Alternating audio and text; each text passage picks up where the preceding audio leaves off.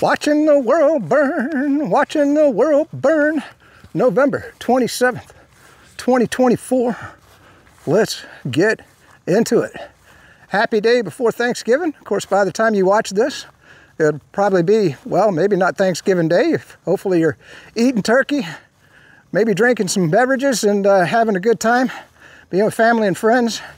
Yeah, I was one thing, a woman called in on Sean Hannity, and I was like, wow, there's somebody else like me. Because I have no family and very few friends. And in fact, nobody that I'll be spending Thanksgiving with. Now, I might go to the VFW. Don't be feeling sorry for me. I'm just saying, you be thankful for what you have. You know, if you've got that family and friends, you know, I alienated all my Democrat friends back during the jab because I was trying to tell people what was going on, especially with the experimental COOF jab, because, you know, I had the anthrax vaccine when I was over in Kuwait, and it about killed me. And so I knew there was no way I was going to take another experimental vaccine where I couldn't sue the pharmaceutical companies. And that's a law that that RFK hopefully will turn over. You know, if you get injured from a jab, you know, that you should be able to seek legal recourse. And unfortunately, you can't. Plus, I knew the way that they were advertising it, and then when they put the mandate on, something was wrong there. That was all about the big pharma making money, no doubt about it. Anyway, I want to start the video with some topics that you might want to hit with your Democrat or your liberal friends over that Thanksgiving table. Oh no, well, the reason why I'm doing this is because Sean Hannity just had a show on where he had people calling in to talk about how they were going to handle their Democrat or liberal friends over the Thanksgiving Day table. it was real interesting. Some of the people were going to poke them in the eye. Other people were going to just, one woman called in and she goes, you know, I just hate controversy. We all get along. We just avoid those topics. Well, that's why we're in the problem that we're in. We're going to get to talking about some of these problems. I mean, we're in a real mess in this country. And the reason is because there's no honest debate. There's no discussion. I understand, you know, if you got Democrat friends, you want to keep those friends. Unfortunately, I didn't want to, you know, I didn't want all my friends my Democrat friends to divorce me. That's just their choice, not mine. No, I kind of went off on the deep end because I was sending out updates and emails, and they just didn't want to know the truth. They couldn't stand the truth, and so they just shut me out. A lot of them blocked me, told me not to call them no more, you know, and which was fine. I mean, you know, I took no chagrin to it. I was just shocked that they, you know, they just wanted to stick their head in the sand and believe whatever the government was telling them. That's who a Democrat is. Anyway, so here's one for you. This is a recent reply. Tell me if you think the words describe the Biden administration. A genocide in Gaza, thousands dead in Lebanon, 1 million dead in Ukraine, no remorse. And this is what I think of the people in Congress. Now, this is not true of all Democrats, okay? All Democrats are not evil. We've talked about the 3 types of Democrats, obviously. But I'm just going to tell you, the people that are running the government right now, they're evil. And you say, oh, that cybersecurity guy, there's rhinos up there too. Yeah, Mitch McConnell's evil, okay? Most definitely, Tom Cotton is evil, all right? This guy Throom, I don't know, he's looking like an evil son of a gun. But I want to read to you what an evil person is, all right? And this is where I classify a lot of the Democrats in government. You know, think of that woman in charge of New York. What is her name? Hochul. Yeah, Hochul. She's evil. You know, the California, anyway. All right, evil is a completely different creature. Evil believes bad is okay. Its actions are justified, and violence is divorced from conscience. I want you to consider that statement. The violence is divorced from conscience. Oh, God dang it. You'd think with all the cold weather there wouldn't be any mosquitoes. Sorry, buzzing me. Got to keep them away. You know, if you don't know how mosquitoes work, the male comes in and makes a lot of noise, and then it brings the females to you so they can bite on you. So if you don't wave that male away, you're going to get bit. All right. So, but evil people, they have no conscience. You know, 1 million dead. Take a Lindsey Graham. That's an evil son of a bitch. You know, he goes on, he says, you know, we just got to keep things going in Ukraine, you know, because they got $1 trillion in natural resources for BlackRock to go in and gobble up, because BlackRock's already bought all that Ukraine land. That's an evil statement. That means he doesn't care about 1 million dead people, and just says it flippantly. All right, so that means he has no conscience, no moral compass whatsoever. These people are deranged, they're psychopaths. So let's just keep going. No matter what toll it takes, or who it takes it upon. So think about it, we killed 1 million people in Iraq. These people, there's no conscience, no thought, no anything. So, but I want to get back, because people question, you say keep calling it a genocide in Gaza. So we're going to start the video here. We're going to focus on Israel for just a minute. All right. The first thing is, it was pointed out to me that on Hamas's website, they're saying there's only 44,000 dead Palestinians. Now think about that, 44,000 dead, but God knows how many casualties there are, okay? And then how many people are starving to death or going to die, okay?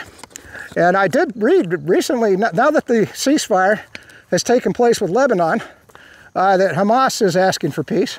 But I want you to, daggone it, mosquitoes coming at me again. I want you to think about what Israel did just before the ceasefire.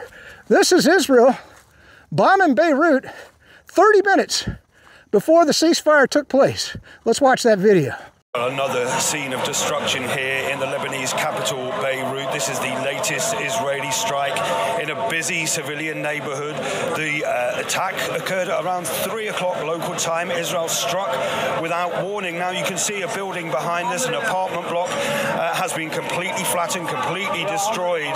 As we understand, this was a kitchen which was making food for displaced people. Now we've seen ambulances arriving and leaving the scene for the past few hours, taking away those that were wounded in the attack. We know that there are multiple casualties at this stage.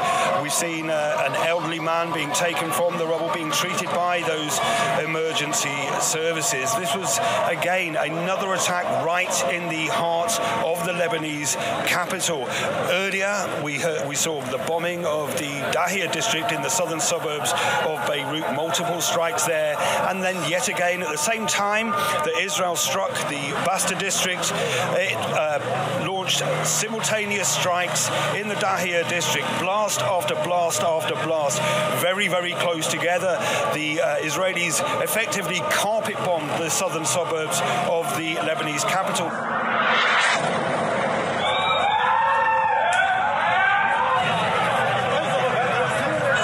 Just making a quick getaway from the scene.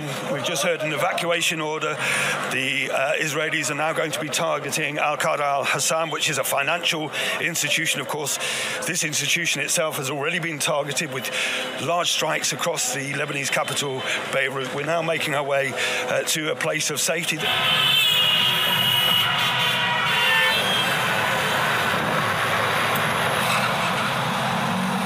Well, we're now stuck in traffic. We're in Manara in central Beirut. This is, as you can see, this is again a densely populated civilian area. We've been stuck in traffic now for, I guess, more than an hour. The roads are gridlocked. People are trying to make their way to places of safety. Israel has issued at least 4 evacuation orders in central Beirut, so this is outside of the normal target area. It's actually hard now to keep up with the number of evacuation orders that Israel is issuing. This is another day of terror. That's the only way we can really describe it. People are desperately trying to make their way to places of safety. They're using car. People are leaving on foot as well. This is the most intense day of bombing, certainly since the escalation at the end of September. That Israel is trying to cause mass destruction, maximum carnage before any ceasefire comes into agreement, if indeed it does so now. The huge numbers of civilians killed, huge casualty numbers that we're seeing. More than 3,700 people have been killed now since October the 8th last year. That's according to the Lebanese Health Ministry. The majority of those in the past 6 or 7 weeks. So where we go from here and what happens next is now very much up in the air.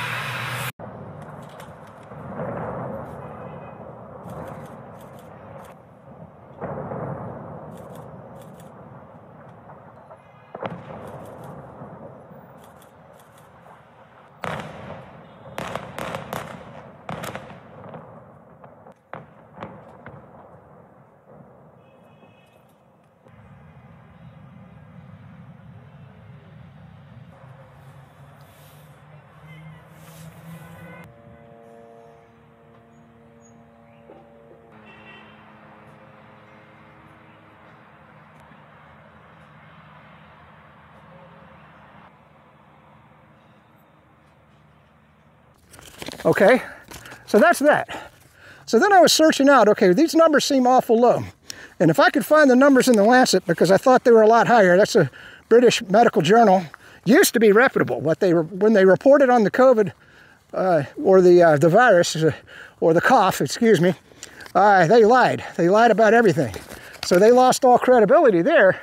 And he goes, well, that's British, man. You can't trust anything out of Britain. You know, the comments and everything. I said, well, you know, okay, you kind of got a good point there, you know. But anyway, let's watch Lavrov confirm those numbers. I found this video. Human casualties over 1 year of Israel's operation in Palestine. I mean, Palestinian casualties among elderly people, children, women. The number of those casualties is somewhere around 45,000 people, which is almost double the number of civilian casualties on both sides in Ukraine over the decade since the 2014 coup. I think this alone shows very well what's going on in Palestine. And this general paragraph also says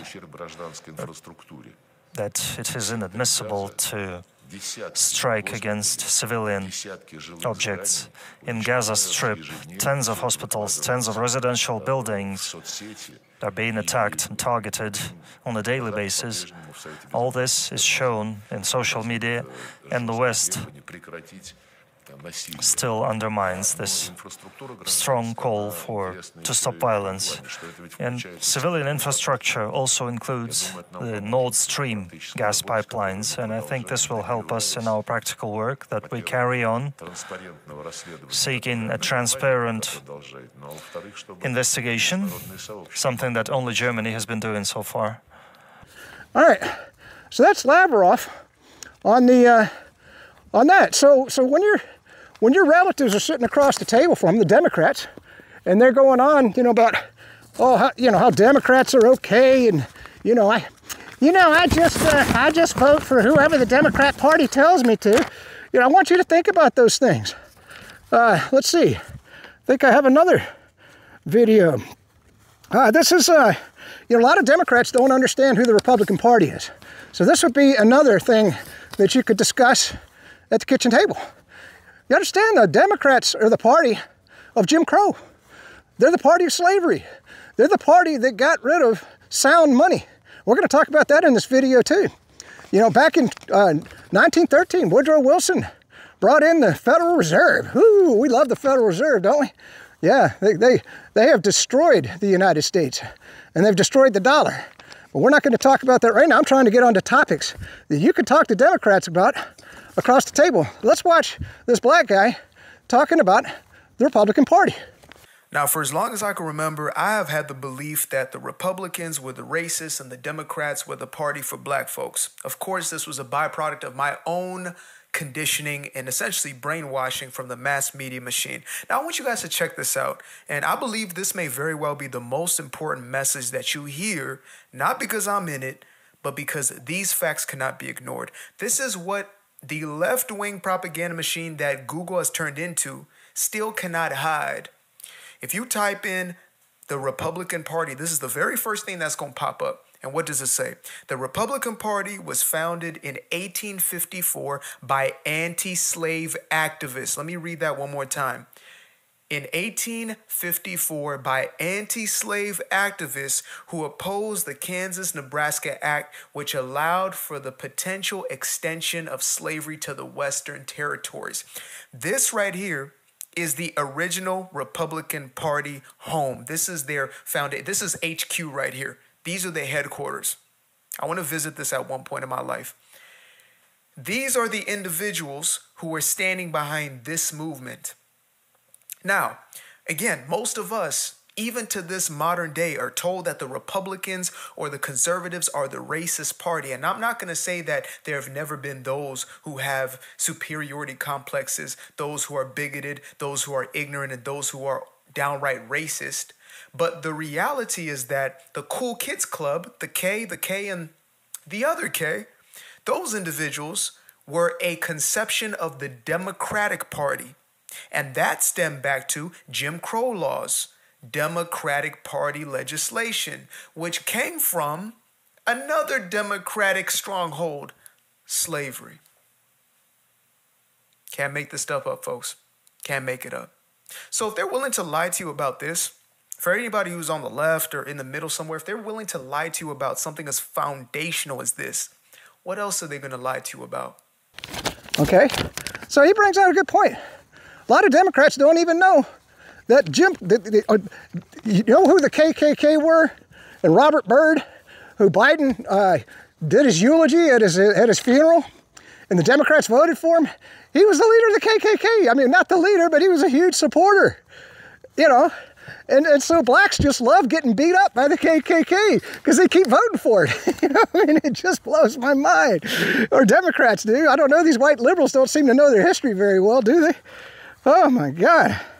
So we watched, oh, this was another one. I thought this was a really good one. This was a meme. I'm not going to put the meme up. It's just text. But it says, I wish Democrats hated sex offenders as much as they hate gun owners. I thought that was hilarious. We got 300,000 kids that are in brothels all across the United States because Democrats want it. They're pedophiles. They're freaks, man. What the hell? Why would you want kids getting raped all over the United States? That's the first thing that borders our Tom Horman. He said that's the first thing he's going to deal with is finding all these kids and getting them out of these brothels. God knows how many of them are dead. Democrats are all for that. Maybe bring that up. And why are they against guns? We've talked about that in the past, but I love that statement. I'm going to read it to you one more time. I wish Democrats hated sex offenders as much as they hate gun owners.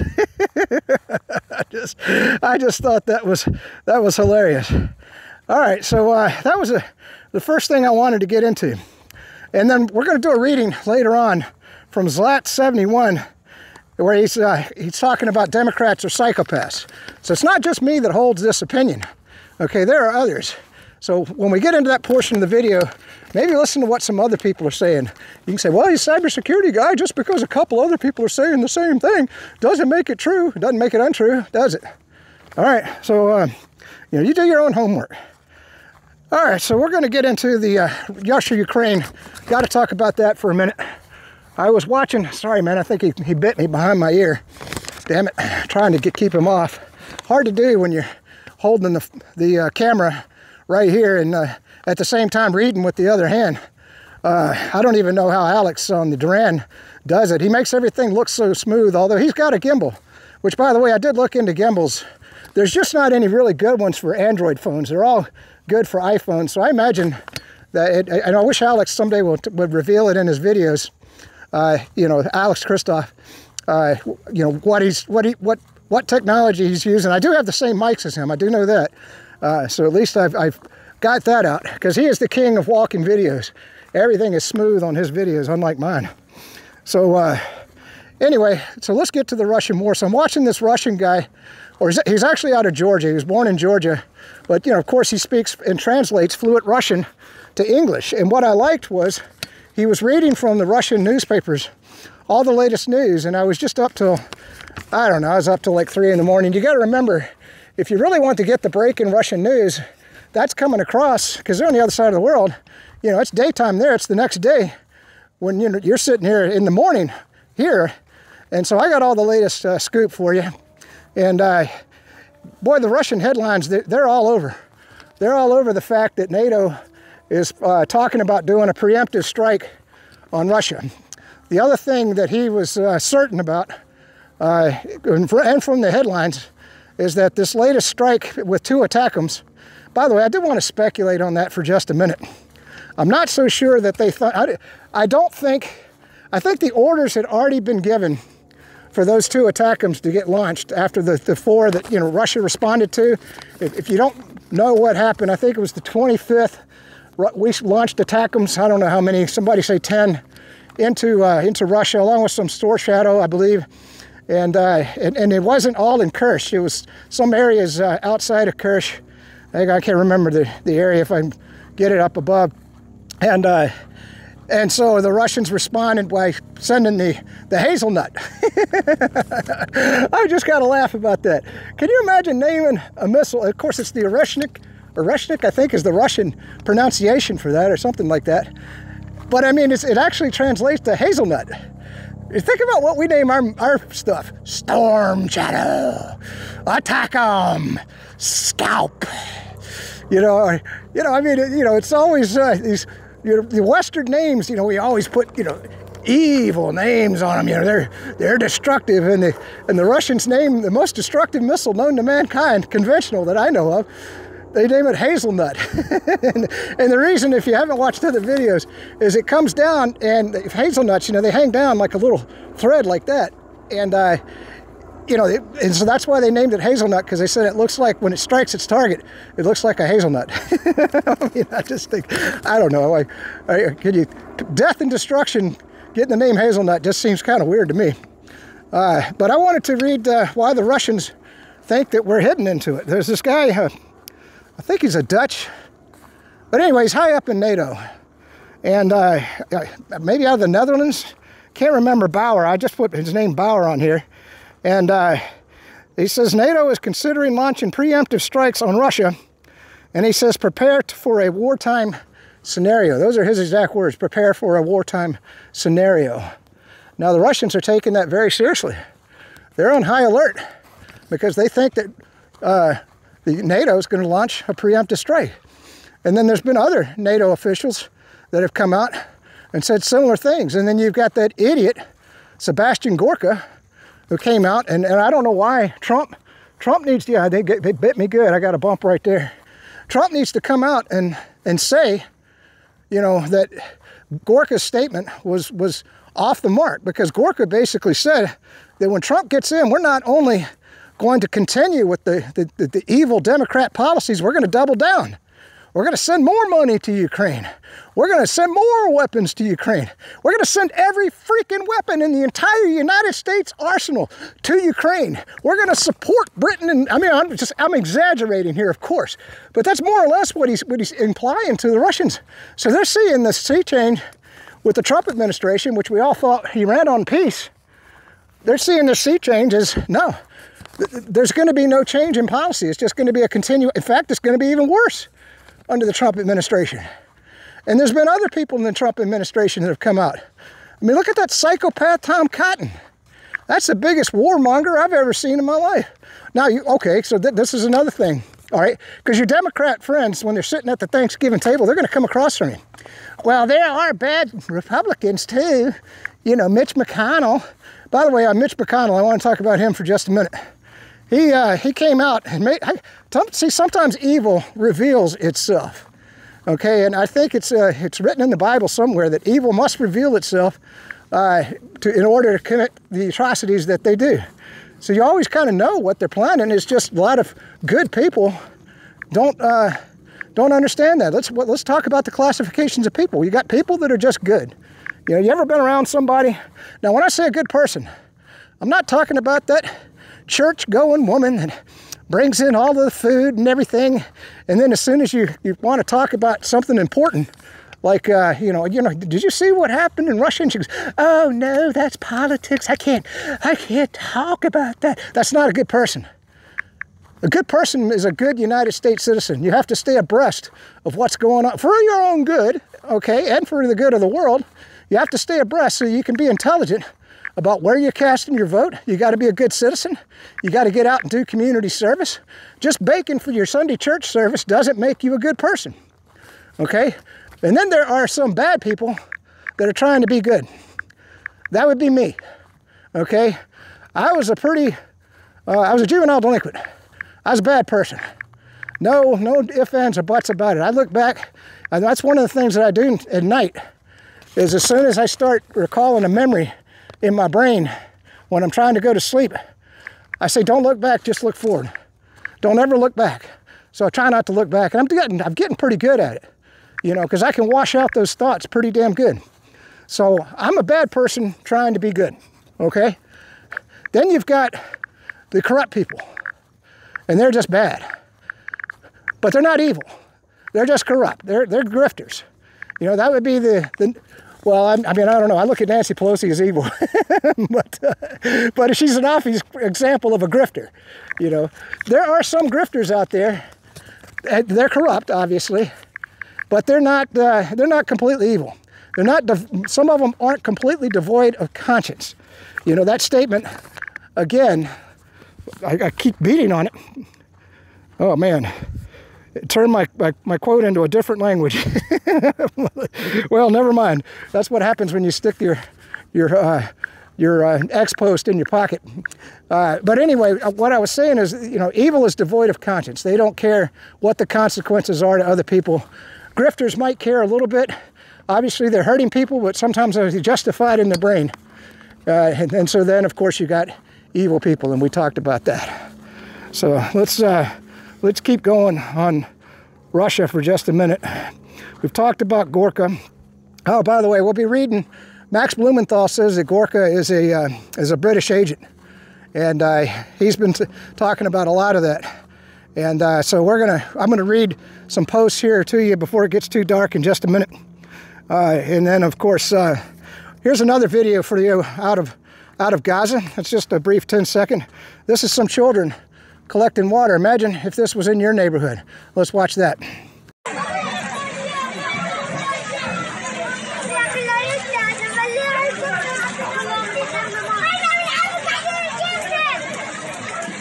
Okay, so that was just a little 10-second video on that. But yeah, and then of course I'm going to do a reading from Zlat71 where he was talking about Democrat psychopaths. So, all right, let's get on to some other topics. We've talked about Ukraine. We've talked about Israel. I've addressed the comment that said there's only 45,000 dead people in Gaza, mostly women and children, by the way.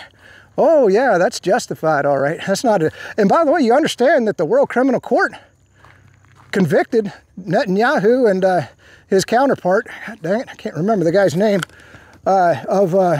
of genocide. So the whole world feels that way for the most part. And you know, the other thing that worries me about staying on the Middle East for just a minute is the Trump administration. He's putting so many hawks in there that want war with Iran. How in the hell are you going to fight a war with Iran? Iran just turned back an Israeli strike. Sorry, the mosquitoes are biting on me. How are they going to turn back a strike on Iran? I mean, they turned back the Israeli strike on Iran. So how the hell are you going to bomb Iran unless you use nukes? I mean, you could hit them with some missiles, some cruise missiles and stuff, but then Iran's got the same weaponry. Those military bases in the Middle East are going to go up in flames. All those F-35s, if we fly them into Iran, they're going to get shot down. Iran has the S-400, the best defense system, air defense system in the world. So I don't see how, you know, and I know Trump has said he wants to attack Iran. He certainly, and how are you going to sanction Iran any more than they're already sanctioned? They don't do any business with the West. All their business is with China, which is another thing. Okay, you attack Iran, China gets the majority of their oil from Iran. And this would be devastating to the Chinese economy if you took out the oil stuff. You think China's going to put up with that? Hell no. And then you might just drag Russia into the conflict. Well, they already have, because they've got a defense pact that they're going to be signing very soon.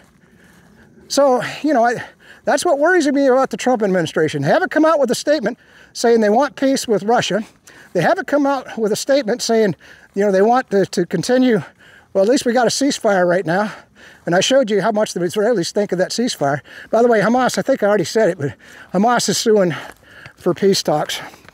So let's keep going. Let's get into the next topic. All right, one of the things, I've talked about finances, the dollar, and everything else. Now, you have to understand, the dollar was worth $1 back in 1913. Then, the dollar was worth, you know, like, well, $1 would buy an ounce of gold. Okay, let's just put it that way. That was the original. So then it became, I want to say, well, maybe it wasn't $1. Well, anyway, I can't remember the numbers. But anyway, then it became $20. Then it became, after FDR with the New Deal, and he spent just I don't know, in trivial terms, when you think about we're spending trillions every 100 days, back then he spent $500 billion, and gold went from $20 to $35. Then in the 70s, gold went up to, oh, let's say $500. It's at $2,500. So you see how your dollar, I think that's a good example of how your dollar is devaluing. Now, why am I talking about all of this? Because there's nothing, you know, we've got DOGE, the Department of Government Efficiency, coming in, and they think they can turn this ship around. It's not possible. It's mathematically impossible. The dollar is going to zero one way or another, and it's happening a lot faster than, well, I mean, if you're going to buy your groceries, you're seeing how fast it's happening right now. It's going to get a lot faster. So your dollars, if you just got dollars parked in the bank, earning 2% or 1% or whatever you're earning, you've got to think about where you're going to put those dollars. I mean, silver's still a good purchase. Just throwing that out there. I mean, gold's just so sky. And palladium and palladium and platinum, I think, are also a good place. So you might want to throw a few dollars in there, all right? Because they'll at least hold their value. That's the thing, because the dollar's going to zero. So that means, and I'm going to say within the next 2 years, we'll see hyperinflation. Because there's no amount of cutting you can do that can turn this ship around. The Titanic has struck the iceberg and we're going down. All right, so I just wanted you to prepare for that. And also you can prepare, and I've talked about this in other videos. We got a plane going over making some noise. You know, I've talked about this in other videos. Assets are not necessarily just gold, silver, real estate. Think about real estate. You know, back in my parents' day, they bought a house for $65,000. And I mean, it had almost 3/4 of an acre of land in the perfect place of the city. That house sold for $310,000. That's not because the house increased in value. That's because the dollar devalued. Okay, that's why your real estate price, that's why kids right now earning $50,000, they can't buy a house. Because your salaries haven't really gone up that much. My parents were earning more than that. I want to say they were earning $100,000, and that was back in the 70s, 80s, and 90s. Okay, and you know, I remember when I finally quit, I was earning $100,000, but my dollar was worth a hell of a lot less than my parents' dollar. So it made it tough for me to get into a house. All right, so anyway, so I just wanted to talk about the finances for just a minute, and then we'll get into. So there's a post. We'll get to it. We're going to start doing. We'll do the reading, and the other thing was I wanted to just put this. We'll put this post up right now. It says Fox News on DEI. Walmart, Ford, John Deere, Toyota, and other manufacturers are getting rid of DEI. So the ship is turning around. We're getting there. The next portion of the video will be the reading, and maybe I've got some other clips that I can throw up, and you know I always have one at the end, and we'll put something there. All right, let's get to the reading. All right, let's get through the posts. So the first one here, by the way, I swear I keep thinking of things to make the videos, like I said, I looked into the gimbals, make the videos a little bit better. But the one that I came out, see this mic, testing. Anyway, it latches on to my stand because it's metal, and I couldn't wrap electrical tape because you have to fold it out and fold it in. But then I thought if I just ran the tape along the edge, so I got to do that. And that'll keep it from glaved on there. Another thing for you to discuss, the Thanksgiving Day table. DC Dranko, I am once again confirming that just because we won this election doesn't mean we fully trust the results. We want forensic audits in every state. Why? Because Democrats still cheated and we have to expose it. We just happened to make it too big to rig. And that was what I sent to Musk. And that was one of the few replies that he actually gave a thumbs up to, which, you know, coming from a billionaire, millionaire, or trillionaire, whatever you want to call him, I felt pretty good about that. And but yeah, I asked Democrats why they don't want voter ID. Oh, because the blacks can't get an ID, or the Hispanics can't. Do you know a single black person doesn't have an ID? Why don't you ask them at the Thanksgiving Day table? Hey, you stupid liberal, do you know a single person that doesn't have an ID? I don't. I don't. Well, maybe a little baby, you know. Even they have a birth certificate. All right, so this is more on Israel, because I had to hit that theme because of the comment about the genocide, you know, because I keep calling it a genocide, and I'm going to keep calling it that. So this is Scott Ritter. Israel can never be forgiven for the crimes it committed against the Lebanese people, and we watched that video on Beirut earlier. This ceasefire is simply a reprieve for the justice that will eventually be delivered to the illegal apartheid Zionist entity. Boy, I tell you, Scott holds nothing back, does he? I mean, my God. I don't know. I'm pretty harsh, but Scott's worse, you have to admit. I mean, this is why a lot of people really don't like Scott Ritter. I don't know why. I love the guy. I think he's great. In the end, Israel has been, is, and always will be its own worst enemy. To defeat Israel, just let it exist. It will soon collapse from the decay of its own rotten core. So that was Scott Ritter. I just thought that was a hell of a thing. This is an interesting post. Russia is helping India. Russia is helping India save over $25 billion a year. In this thread, I'll cover everything you need to know. And I don't know if you'll cover it in here, but right now, Russia is building a frigate for India. Did you know that? I didn't know that. I can't imagine that Russia building warships for India. I mean, but you know, Russia builds good damn ships. But I think they're even better than the Chinese ships, although the Chinese do pretty good. So let's read his thread. 1. How is Russia doing this? Due to Western sanctions, Russia has been forced to sell their crude oil to other countries. Because there's less demand now, they are having to sell it for cheaper. India is now the largest buyer of Russian oil and is saving huge amounts of money by buying the cheaper Russian oil, but it doesn't stop here. Ooh, let's keep going. How does this help Russia? Russia obviously working to become a very, very strong allies with India, and as India is a global superpower. In fact, Russia has dramatically increased the amount of trade they've been doing with India over the last few months. So selling this oil to India for cheaper is another example of Russia trying to build a relationship with India. Let's get to his next thing. How much is India saving? Between March 2022 and March 2023, India spent $160 billion on crude oil, which will be 160 trillion with hyperinflation. Getting back to the earlier theme of the dollar going to zero. India then started buying Russian oil instead for cheaper.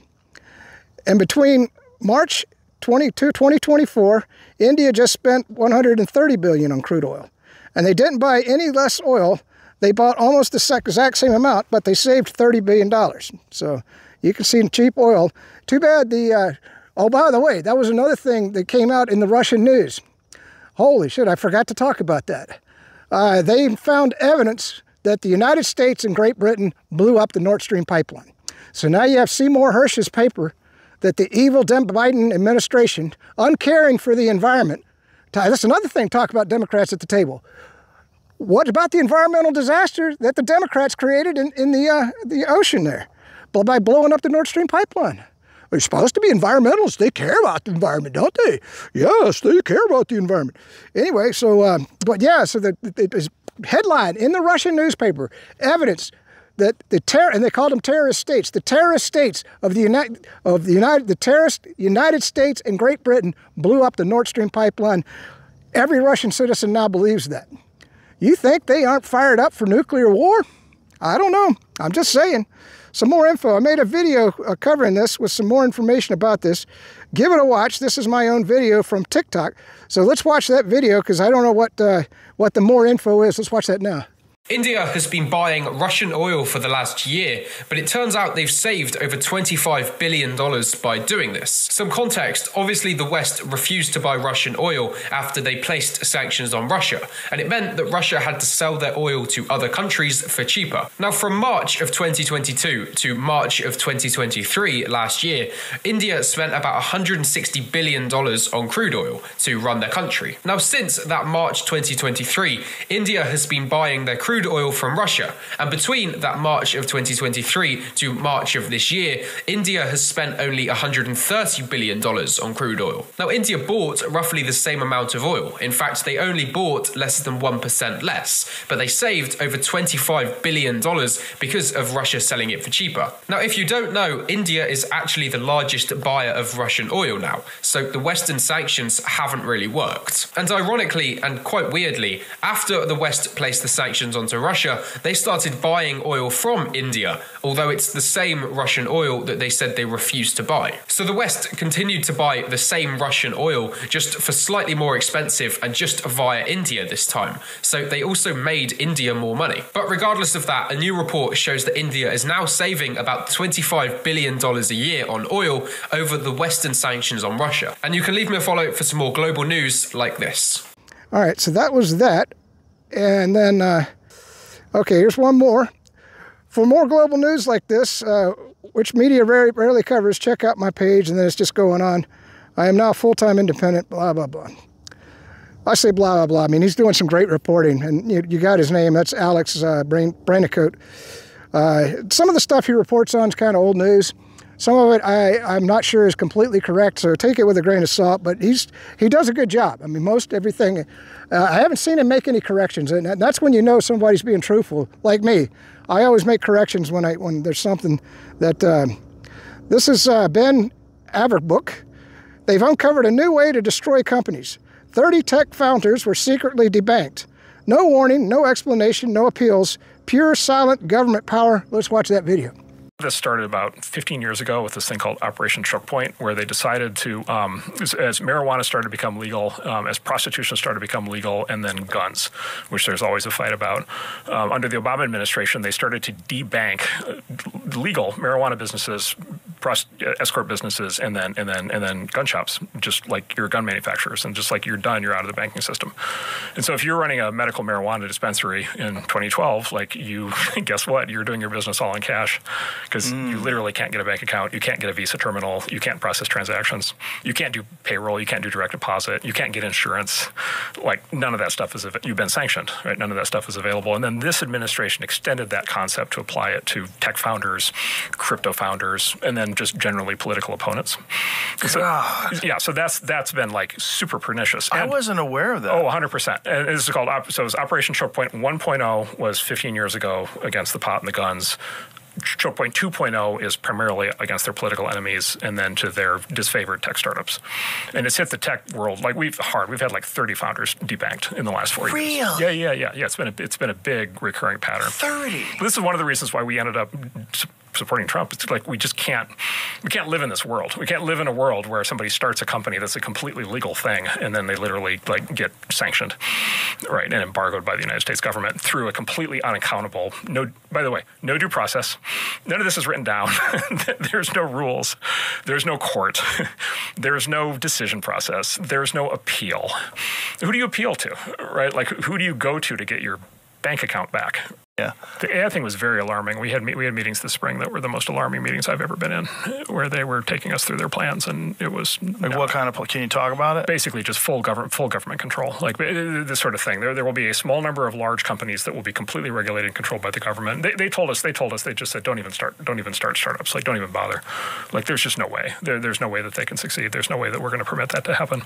Wow. Yeah. They said this is already over. It's going to be 2 or 3 companies, and we're gonna control them, and that's that. Like, this is already finished. Oh my God! Yeah. Now, when you leave a meeting like that, what do? You go endorse Donald Trump. All right, so that's that one.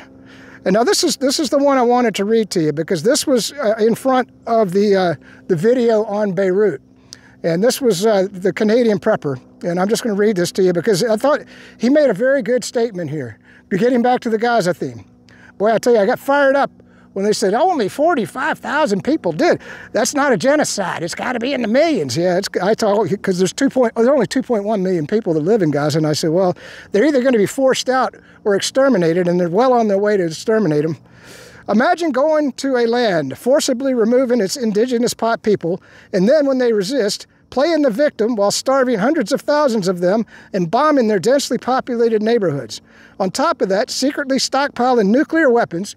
If you didn't know, Israel's got nuclear weapons. Boy, that would shock a Democrat, wouldn't it? Yes, but by the way, it's against our policy. We're going to bomb Iran because they're developing nuclear weapons, but yet it's okay for Israel to have nuclear weapons. Yeah, no problem. No problem. In violation of international treaties. Engaging in cyber warfare, they do that in the United States. They have actually conducted cyber warfare within the United States. And, oh, they're our ally. You know, we have no treaty with Israel. I want to point that out. I point that out constantly. We have no treaty with Israel. Israel will not come to our aid in a time of need, okay? Yet we send billions to Israel. All right. Torturing prisoners and committing countless other war crimes. Yeah, there's all kinds of videos of them torturing the Palestinians, raping them. My God. Holy moly. And when the international court holds you accountable, you dismiss its verdict. Yet somehow these people have the audacity to believe they are the righteous ones.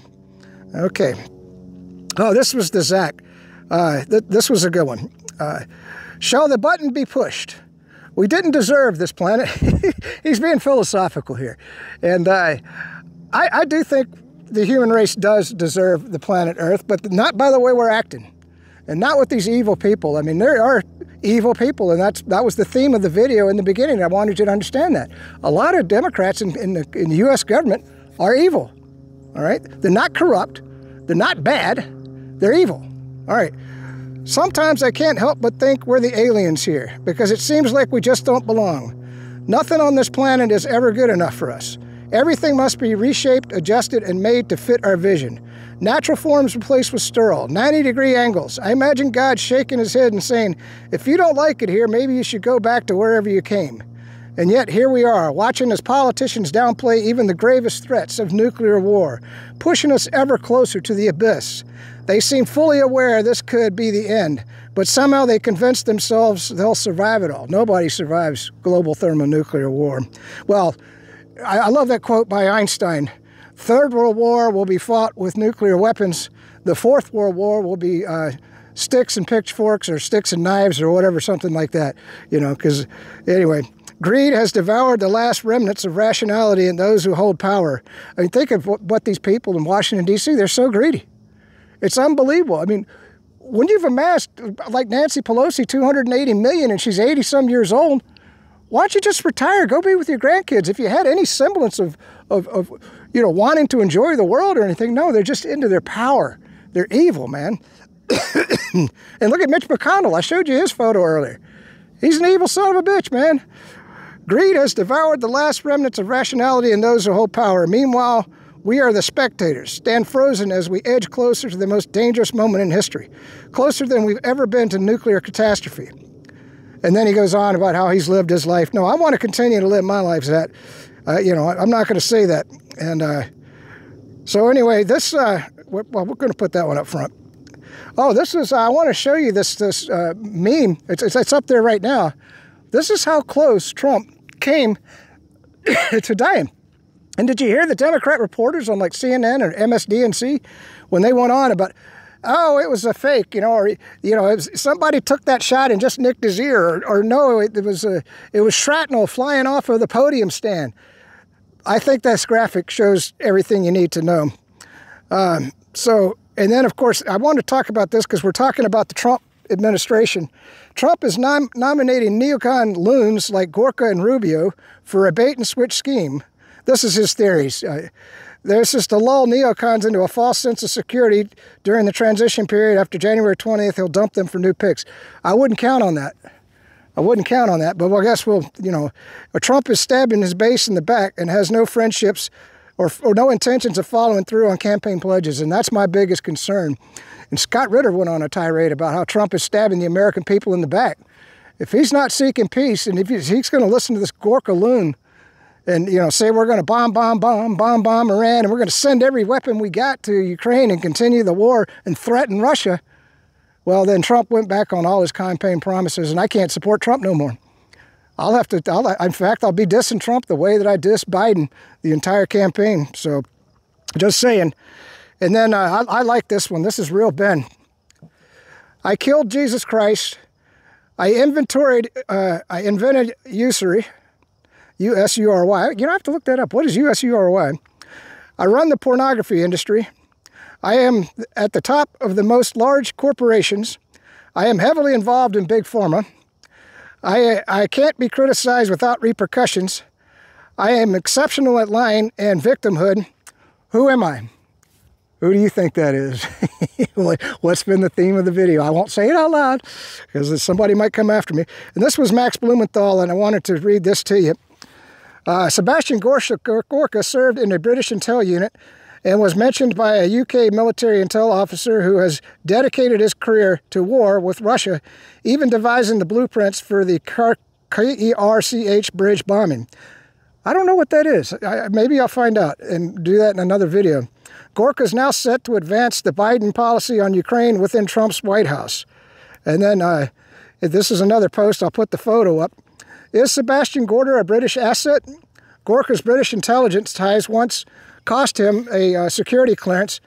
His mentor is a UK spook now overseeing British covert operations against Russia. Is Trump's appointee operating on London time? Well, it's going to be a long video. Sorry about that. And then we did that one. We are on the verge of World War III. This is Jason Hinkle. Over the past 24 hours, the following occurred. Long-range missiles fired at Russia.